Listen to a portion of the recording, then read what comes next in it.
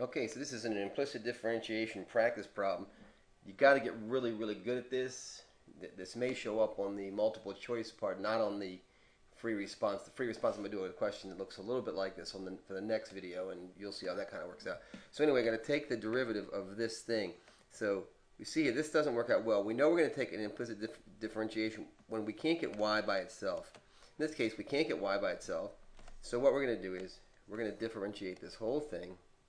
So we're going to take d dx of this whole thing, which leads to y cubed. We want d dx of that.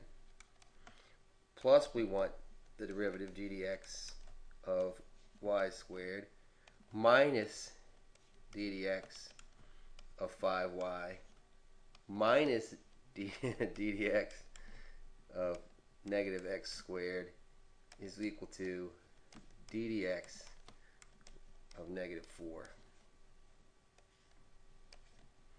Right? Just to give us an idea of what we're looking at here.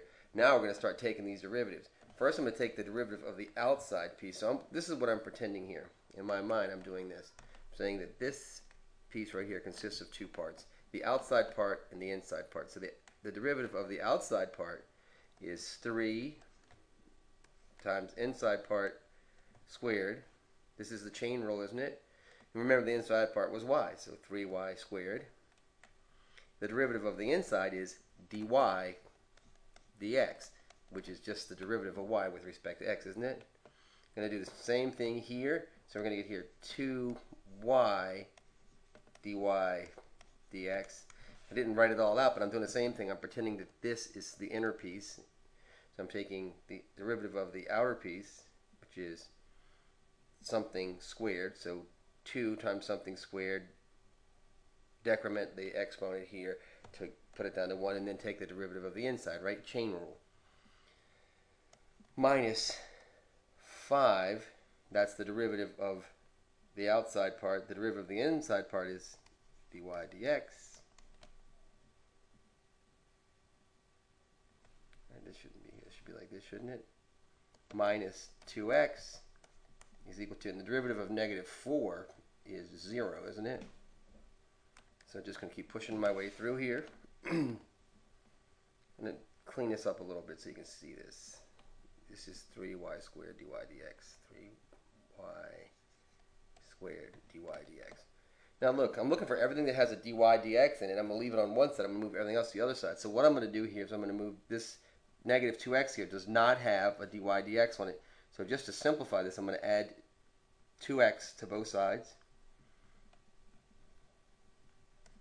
If you're wondering why the hell did I do that, it's a good question. First, remember we should have there's our dy dx to that thing is right here, isn't it? Now, if you look, every one of these pieces has a dy dx attached to it, so I can factor out dy dx, which is what I intend to do here. So I'm going to factor out dy dx, and it's dy dx times 3y squared plus 2y minus 5 is equal to 2x. Remember, our goal here is to find out what dy dx is, so we're almost there, aren't we?